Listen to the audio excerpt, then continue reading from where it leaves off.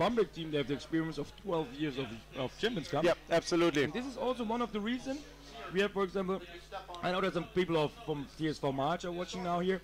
They told me, for example, we're going to the EuroLeague because we don't have the experience with the Champions Cup. Here we go. Game starts. It's Turkey in white against Bamberg in blue. Yeah, that's it. And we're already on the Bamberg side. Turkey is in ball possession. And the forechecking, the known heavy forechecking attack from Bamberg. And this will be difficult for the Turkish team to build up their attack pattern around the Bamberg basket, because the forechecking of Bamberg is one of the best we know of. This is now a quite critical situation. You have the free throw immediately at the beginning. This is the situation where the Turkish team has a lot of breath. You can see here now players, number 10 is taking the position. Seems to be Hakan, is this guy, I assume, or? Yeah, number Hakan, the 10. captain, is taking here, stealing the goal, but Turkey so far is not really trying to come hard as usual. So maybe they're probing. I think they're just testing now what is Bamberg doing here, and they try to establish their dominance in the half of Bamberg, and then try to go in and find the weak spot. But they have to be careful. You see Hakan on the open side. He's waiting to receive the pass, but so far Lucas Torre at the crown as a defender. He has stolen the ball. And here Bamberg is in ball possession, going for the Turkish basket, and this is what will be interesting, how Bamberg is dealing with the physical defense of the Turkish. And right now they didn't made it over the half, into the half of the Turkish team, and this is interesting because Bamberg normally is very cascaded inside the pool area, and now they made it into the corner of the Turkish basket, and from there they start their attacks on the Turkish basket and try to go in. The team is now taking a breath on the surface, and then they build up, still under attack from the forechecking from the Turkish team. So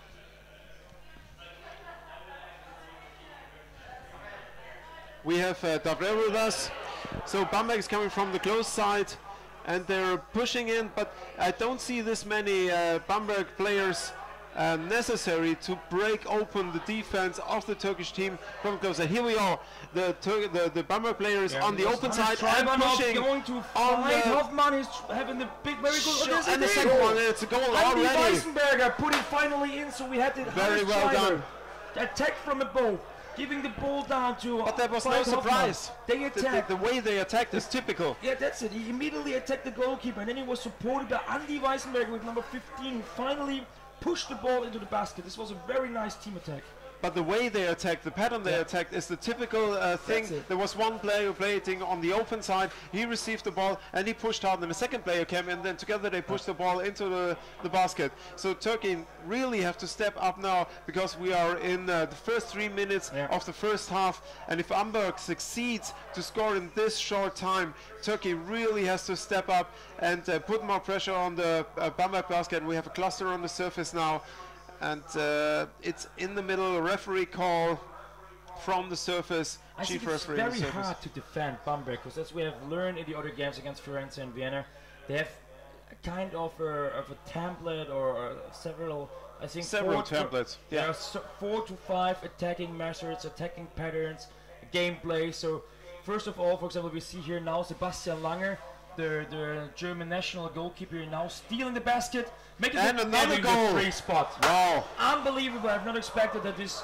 2-0 lead will occur that fast. We have not even played 4 minutes now, so this was really, really amazing. As we remember, last year, I think they both met 2. And it was like decided in more or less in a penalty. Do you remember that? Yeah, I remember that game. And it was like, it probably was another combination of a Turkish team or another team combination we saw there. But this is dominance by Bamberg. This is quite, they don't give Turkey a big chance to be into the game. Pardon me, but this is not Turkey. This is the Starfish. And it's important to distinguish between the national team, because it's not at all the national team. It's not a Turkish team, you mean? It's not a Turkish team. No, it's Turkish, but I mean it's the club's called the Starfish. Absolutely, it's a Champions Cup we have here, but it's Turkey playing. It's a Turkey, the team is club. Yeah, of course.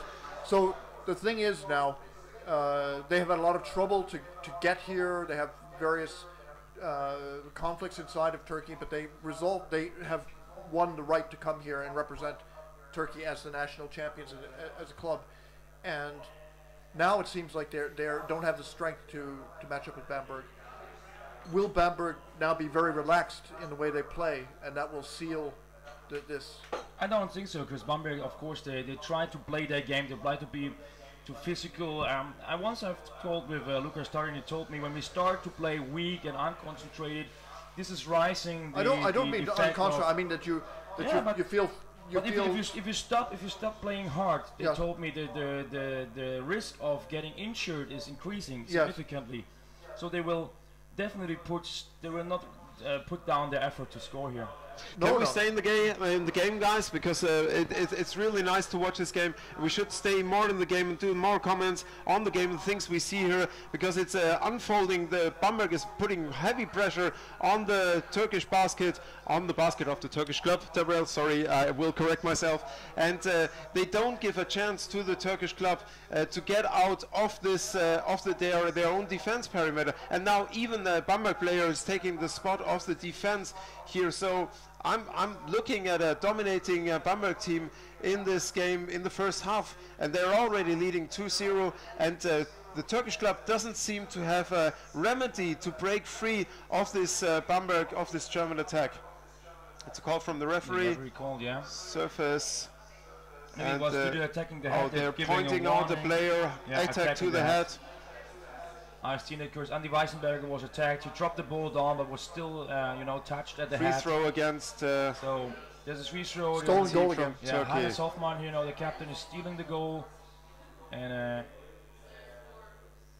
he left his position. It's difficult to see. The attack comes from the closed side. It's heavy fighting now on the close side. Ball is free, recovered by a Bamberg player. And now they're coming in from the close side again. They're on both sides. Bamberg is on both sides of the Turkish basket. And here comes the second attack on the open side.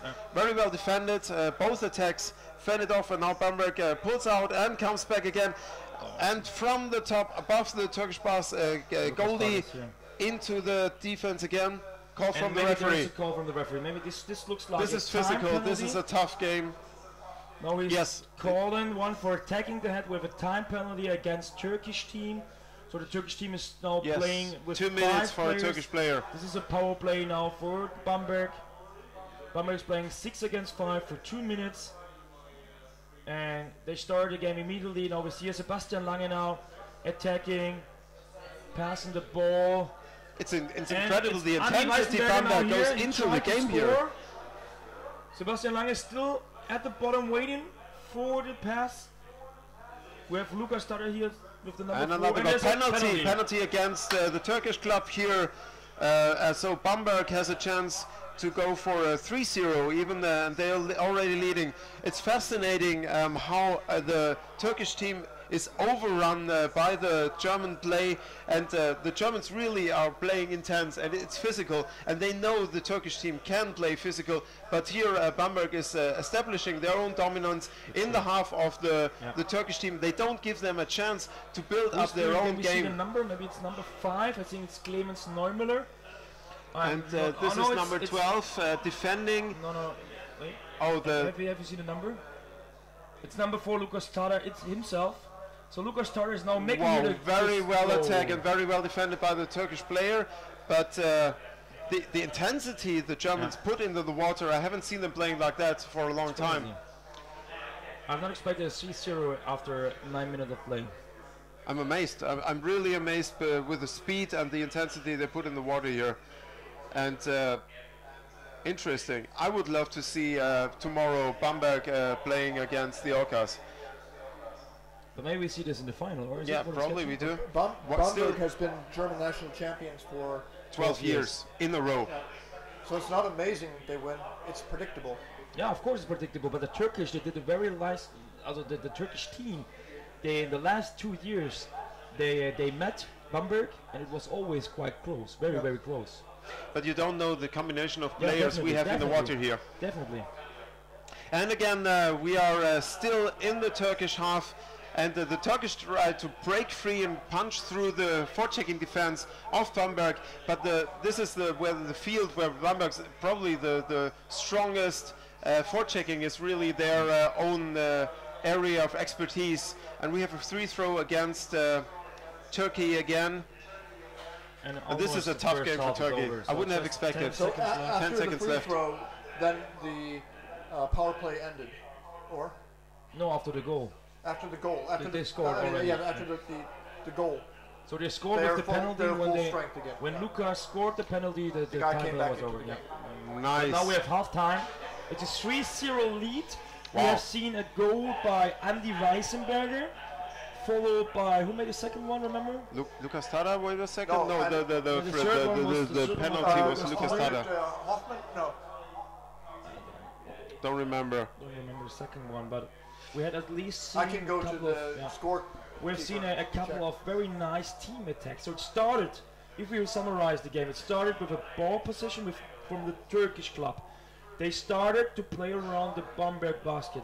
From the moment they lost the ball, the entire game has taken place in the Turkish side of the field, and we've seen 3 goals in 10 minutes, and one scored by a penalty, which was made by Lucas Tada After a shoulder in the basket. after shoulder basket. It's I haven't seen Bamberg playing with this intensity for a long time, and they haven't have an opponent. When they played against Molde, it was a little bit similar, but less like on one-sided.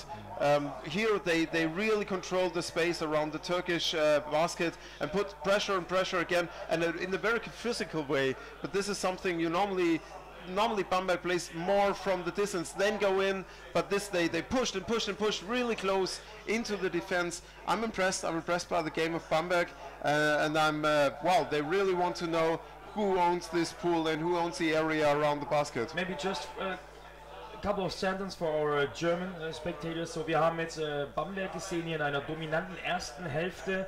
Das Sehr Spiel dominant. wurde quasi am Anfang, die Türken beim Anstürmen den Ball gewonnen, haben den Druck erstmal versucht aufzubauen, erstmal ein bisschen zu spielen. Wir hatten erwartet, sie greifen direkt das Tor, das haben sie nicht gemacht. Wollten erstmal gucken, was geht, haben aber den Ball verloren und direkt mit dem Ballverlust es eigentlich nicht mehr geschafft, aus der eigenen Hälfte herauszukommen. Bamberg hat massiv gedrückt, erst mit einer Teamaktion über Hannes Treiber, Hannes Hoffmann, dann über Andi Weißenberger den Abschluss gefunden. Das zweite Tor, kann ich mich gar nicht mehr daran erinnern, aber wir hatten dann später in der dritten Situation einen Angriff auf den Kopf von Andi Weißenberger, der verwarnt wurde. Kurz darauf wurde nochmal auf den Kopf angegriffen, ein türkischer Spieler bekam eine Zeitstrafe von 2 Minuten. Diese Zeitstrafe nutzten die Bamberger. Die Türken hatten sich dann verkeilt im Korb.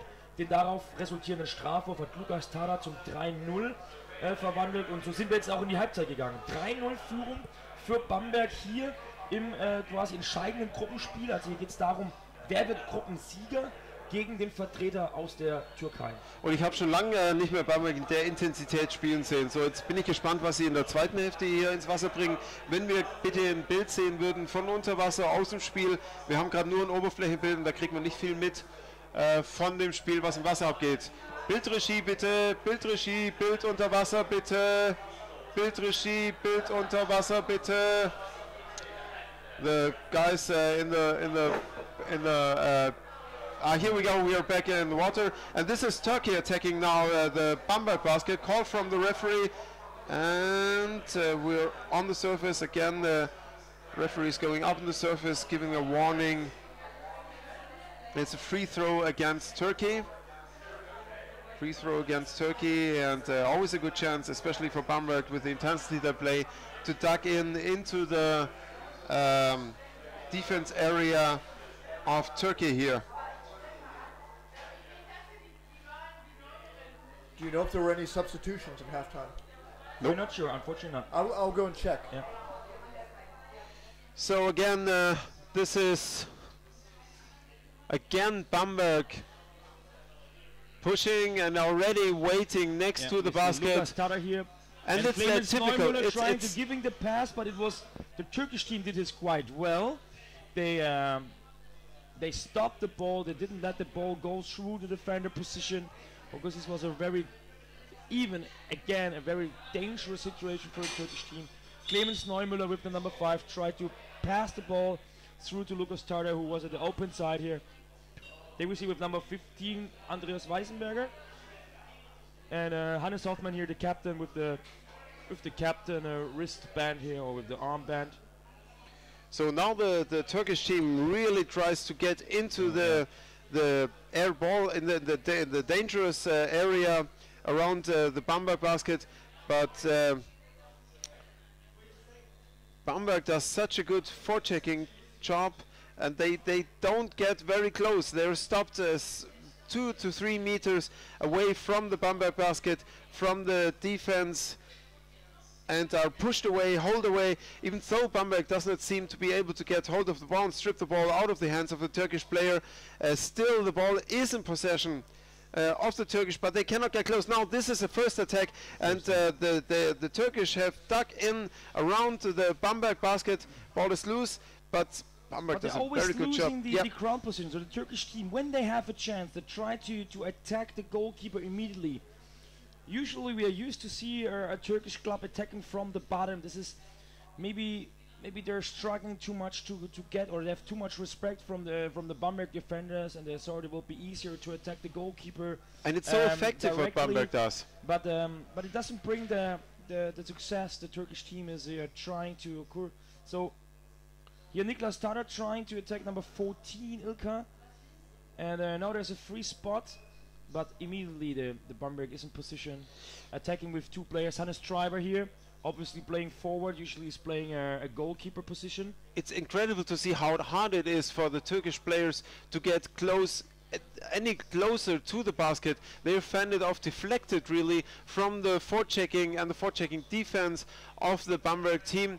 And here, one attack again.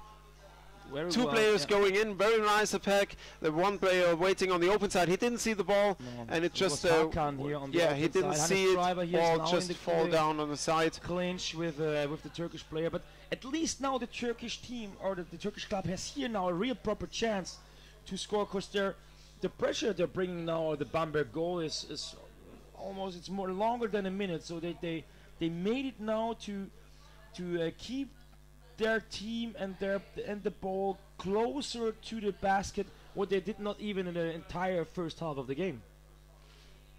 Now Turkey is still in ball possession. They do very well here because Bamberg is intercepting and don't let them through, but they don't succeed in stripping the ball out of the Turkish arms. And this is quite a feature, because this is the thing the Bamberg team really knows how to do. And if now they have it, now they have the ball out of the Turkish arms. I think the Turkish, they did good with this waves, but I think the passes back, they were too long. So when they passed back, they were almost at the second line we see here at the bottom. So this was too far away, so far away that the goalkeeper could really go into the forechecking. And still and this interact. is why they've lost the ball. So Totally they need to be between the first and the second line, very close to the defender, trying almost touching or able to touch the defender. And now we see on the other side now Bamberg here with the first significant attack, you can say, in the second half. And now he's completely empty. Whoa, 3 Bamberg players going in. Unbelievable. Why are they doing this? I don't understand. They're playing so good, and now from 1 minute to another, there's just a goalkeeper left, completely alone. Yeah, because they were attacking so much, and probably the team was not changing to keep up the pressure. And now they come back and they think they can change, and Bamberg uses this to throw in 3 players and to score. It looks so easy. It looks so easy. It isn't. There's a lot of individual, very good playing, like if an attacker or Bamberg players having the ball, being attacked by 2 Turkish or maybe even 3 players. If they can keeping the ball, it's really, the next couple of seconds are very dangerous, and this is a team has to take this into account. If I try to put the ball and bring 2 or 3 players through the ball, you need to be sure that you get this one. Other side is of course like a situation, and it's the other side now. Perfect. Yeah, but it looked like a good chance, but still Bamberg was so fast on the spot. But now we have a player stolen the basket, was also very good. Not long enough, but now, this is a good one. Waiting for the blind pass down. Ball popped out, but was not seen by the player for a second, and called from the referee. Yes. Holding without ball, probably pushing. Don't see the sign. It doesn't show any position. I don't know what he's saying. There's the referee's up. There's a time penalty now for Bamberg. Whoa. It looks like Gesa Tots, your goalkeeper, now here receiving a time penalty. maybe for rough game or something like that, or for kicking. I'm not really sure what it is, but usually when a goalkeeper is making a foul, it's a penalty. But in this case, it was obviously not a shoulder. Maybe it was just really making any dangerous situation. And we have a timeout, I guess, from Bamberg. And they really have to reorganize now, because this will be, and we've seen Turkish team going in with a lot of push, and this will be their chance now to really push in. And we have the team captains coming to the referees. It looks a little bit like the Turkish team captain is complaining. We don't have sound from the pool area. We had it in the beginning, but it's gone now. Now we have the number 12, who's not the captain actually, because the captain is number 10. I don't know why number 12 is starting to discuss with the referees, because at least it's not his position. So the timeout is over. Team is coming back in the waters. So we have Sebastian Lange here now at the goal position, and now 5 Bamberg players Andi against Weissenberger, 6. he got the ball immediately. This is crazy, you know. He stopped the free throw immediately. Immediately he caught the ball. So this is now, even the time penalty is running 2 minutes, but now it's Free already throw in against favor Turkey. for Bamberg. So they Amazing. just not even this first pass was successful for the Turkish team, and now it is just 2.5 minutes left. Just with 5 players. We see Nussi here receive the pass by Andi. We see here another Bamberg player here having the ball now. The Turkish Bamberg team plays with 1 player less and is in attack.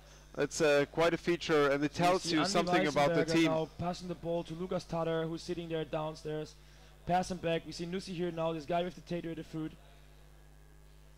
At the leg. And the Turkish team is not really motivated here to get a ball. No, it doesn't look like. And Bamberg is holding the ball. The time is working in their favor. If they now they attack, but they just keep the ball in the game and under control. We see here Lukas Tadar passing the ball back to. We cannot see this guy. Maybe it's one of the Hoffman brothers. So we see Sebastian Lange now. And even there's a free spot, and they have a chance to score now with just 5 players. Oh, this was close. Unbelievable. But the Turkish team really have to throw in everything they got to fend this attack off. So we see Lukas Tadar with the number 4, keeping the ball close to the basket. Is another one. Here was a great pass by Andi up to Sebastian Lange, and they scored. This is amazing, really. With 1 player less, they scored against the Turkish team, and this is a sign. This is really the Bamberg tell the Turkish now we can even score with 5 players. Yeah, even with 5 players. If we put a lot of enough pressure inside, this is incredible. Pretty impressive. We don't have a time display now, but I think it's something about 5 minutes, 4 minutes left. As you know, Bamberg is still with 5 players in the water, because they scored, but the Turkish team scored. What will be the reason for replacement? It was the Turkish, the Bamberg team scoring with 1 player less in the water. And the referees are on the surface again, the referee on the close side, and it's a free throw against Bamberg, and the Turkish team tries to. Now we've seen Hakan here, the player, the captain of the Turkish team, now is stealing the defender position. He's waiting for any of his player passing him the ball, but no one was coming. So we see here now. Oh, goal! No. It was a favorite free throw. The referee has shown already the free throw position. Maybe there's a next time penalty. Really? That was interesting. There's Didn't get what happened. Player needs to go on the penalty bench. Oops. So we have another one. This is. It looks like Hoffmann. Maybe it's Jan Hoffmann or Veit Hoffmann. I cannot see it, but it must be one of the Hoffmann brothers. But we have 20 seconds left in this second half, so nothing serious will happen.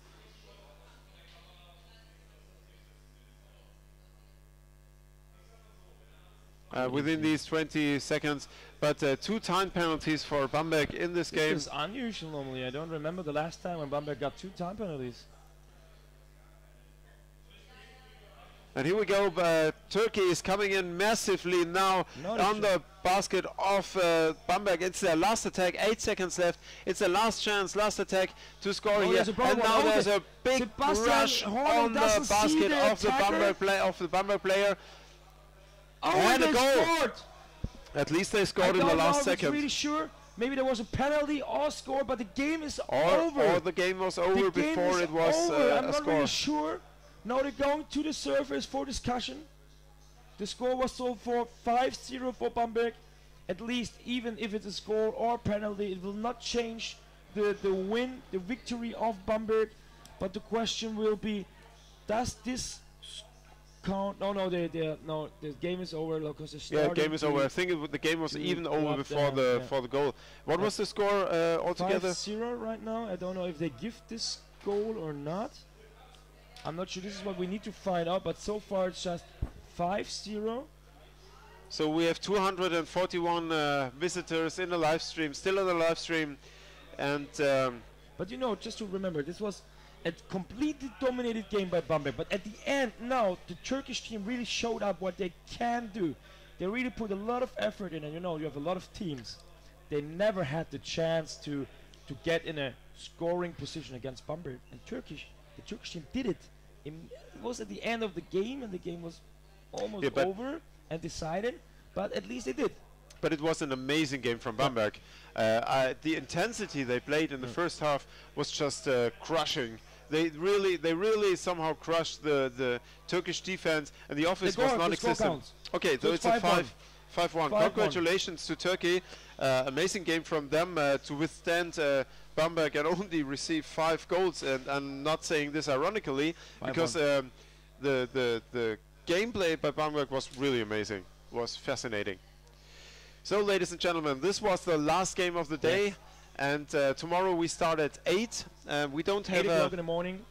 We don't have a time table and a printout yet, so I don't really know which team will start in the morning. But you can maybe switch the computer already off. Can check it on. Nevertheless, tomorrow morning we will hear each other at 8 o'clock. And Thorsten, what are you going to do now? Right now, I'm enjoying my evening because this was a very intensive day. We had a lot of games. At least usually the first day of the Champions Cup.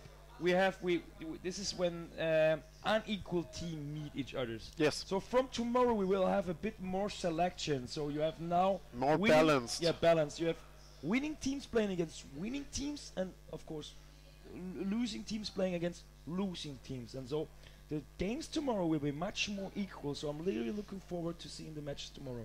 Do you think you talked a lot today? Definitely. But that's why I'm here. That's why you asked me to come to Berlin. Was it more than the usual talking you do? Nah, normally not really. Yeah, normally you don't have a microphone all the time. Usually I'm talking with myself. This time I have a big audience here, so it's quite nice. I really enjoyed it. Yeah, really enjoyed it too, Thorsten. Thank you very much, and thank you very much for the rest of the team. Davrel is gone already. He wanted to look for the substitutions, but he never came back. He never came back. Maybe tomorrow. I hope we see him tomorrow again. Also, big thank to Lorena. And tomorrow we will have Jörg Oertel here doing the commentating, and Thomas Denk and Jan Kindermann from the Austrian team will do some commentating when they have time and they are not playing. So tomorrow will be an intense day too, and we have the Sunday also with the finals then with 2 times 50 minutes. So thank you very much, everybody. We will go home now and recover from this not much speaking. Yeah. Anything you want to add, Thorsten? Come on, there's something left in you. Give it to me, give it to me. Come on, come on. Look forward to tomorrow and let the best team win. Oh, that was so poetic, and I love your voice. You have such a sexy voice right now. I hope the teams are dreaming big. Thank you very much, Lorena, for the commentating. I would love to thank Davrel too, but he was gone in between the games, and he's gone now too. I just want one last thing to say. Maybe if you have any ideas, just you can mention everything you want in the live chat. You know, we're reading the live chat beside of the games, and please also check out our Instagram page. You know, we have people here. Facebook. And Facebook, they're putting a lot of effort to bring a lot of content, insights, behind the scenes, picture from stories, the competition stories. You can see all the scores, even at the story on Instagram and Facebook. So please don't hesitate to add, to follow our groups, and even give us some ideas what you like to see or would like to hear. And yeah, and please watch the games tomorrow. Yep. Thank you very much for being here. Thank you much, Thorsten. Was a pleasure. See you tomorrow, everybody.